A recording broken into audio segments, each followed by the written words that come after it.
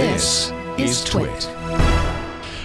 So I don't know if you noticed my Galaxy S10, but the background is really cool, and you'd never know with this background that there's a hole punch camera up there.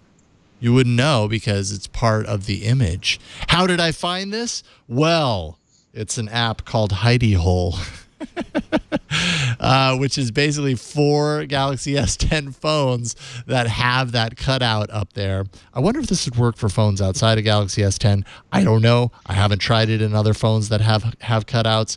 But as you can see here, these are apparently all pulled from Reddit. These are background images for your S10 device that interact with the hole. So for example, there you go. You can't see it because it's the camera is part of the image. Let's see here. What else? We've got the minions, right? The minion goggle is now part of the camera.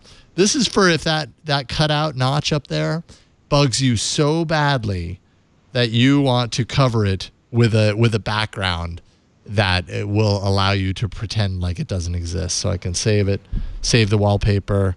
And now there you go. I've got Bender eyes instead of an actual cutout camera up there. That's so cool. And it's just an app that's all it does. It's just an app that shows you a bunch of different images that you can do that with. Oh, there's Wally. Sure, I'll send that. Wally.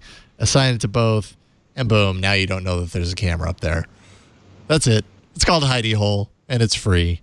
And it's by Chainfar, by the way. The developers Chainfar. So they do a good job with their apps, and this is no different.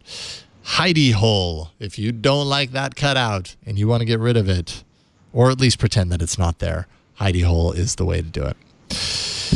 Do a search. You'll find it.